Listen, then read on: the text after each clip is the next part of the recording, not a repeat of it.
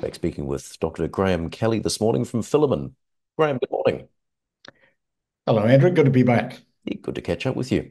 A dementia announcement out from you this morning, Graham. Give us a bit of an overview.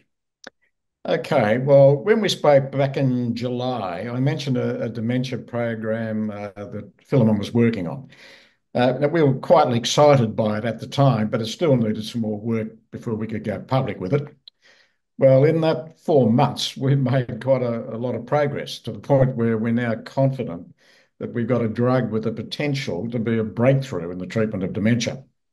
And most people are aware of the problem of dementia. We're all living longer than in previous generations, and with the baby boomers now entering their 70s and 80s, dementia has become a fact of older life.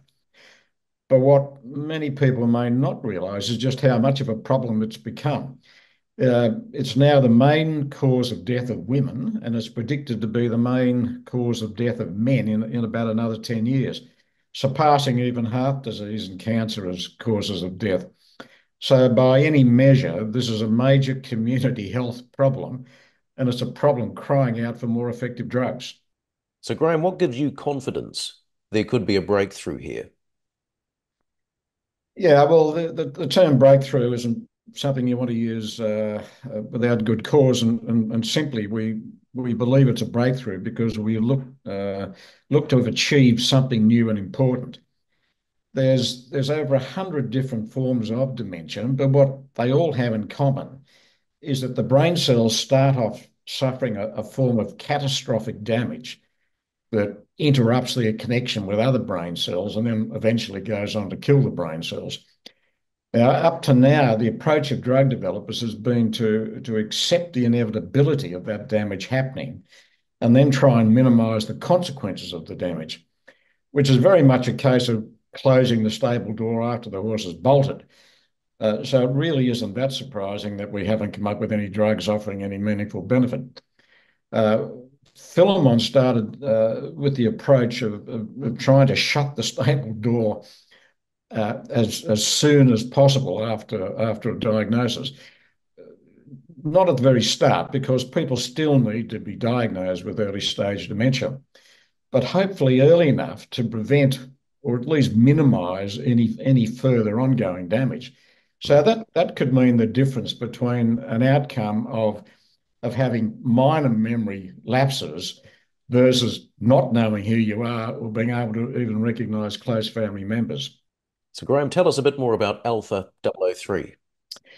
Yeah, well, Alpha 003 has been designed to protect vital structures in brain cells known as microtubules. So, unfortunately, I need to give you a little bit of science. Microtubules are long, hollow tubes that are found in all cells in the body. You've got to think of them a bit like long concrete stormwater pipes that are hollow pipes. These are solid structures that give all cells their three-dimensional shape. And in most body cells, that three-dimensional shape is a round or a square-shaped cell. But brain cells have got a very special shape, which means that these microtubules are even more important in brain cells. And that's because brain cells have got these long extensions that allows them to connect with other brain cells. And each brain cell connects with up to about 1,000 other brain cells. So you've got to think of the brain as a bunch of cells with massive connections, like telephone wires all being connected. And it's these pipe-like microtubules that maintain the structure of all those extensions that allow brain cells to talk to each other. Now, in dementia, these microtubules fall apart. They actually disintegrate. And that starts with brain cells being unable to talk to each other, but then it ends up with the brain cells dying. Now, what kicks off this whole process of destructions is anyone's guess, although it does appear to be linked to inflammation within the brain. But between whatever's causing it and what's ending up in this destruction of microtubules, there's a key middle step. And that middle step is the failure of two proteins. They're called tau and a neurofilament light chain protein These two proteins actually protect microtubules. Their job is to maintain the stability and the structure and the integrity of these microtubules. And it's the failure of both of these proteins to do their job that leads to the microtubules falling apart. So what alpha 003 is designed to do is to keep tau and the neurofilament light chain proteins intact and continuing to protect the microtubules. And to the best of our knowledge, it's the first drug able to work on both proteins, and that's what we regard as the breakthrough discovery. So what are you planning, Graham, in terms of development for Alpha 003? Well, as we have announced today, Alpha 003 has now moved from the discovery phase of research into the preclinical stage of development. And the aim is to bring this drug into the clinic just as quickly as we can.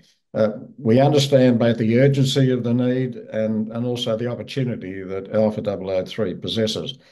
We've got an exciting time ahead of us, and I look forward to keeping you and the market updated as we go along. Yeah, great to see you, Graham. Thanks for your time. Thanks, Andrew.